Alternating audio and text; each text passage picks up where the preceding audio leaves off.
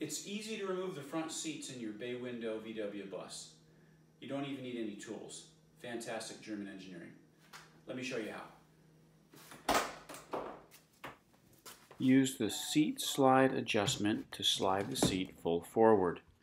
The forward motion of the seat will be stopped when the spring-loaded mechanism hits the steel tab on the left rail on the left side of the seat.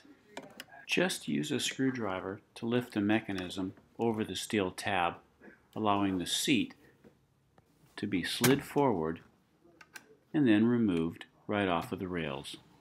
It will slide right forward and off of the rails, easily removed. Here you can see the seat rails without the seat obstructing the view. And here you can see the tab that you had to lift the mechanism over. There are two latch points on the passenger seat, one on the bottom and one on the top back by the headrest. Here is the latch on the van next to the headrest. And here is the hook on the seat that goes into the latch.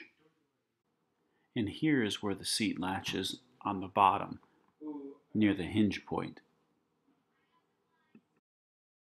You can see you have a choice of two positions, a forward and a more aft. Use the forward one for more recline, and the one farther aft will be straighter up. Well, there you have it.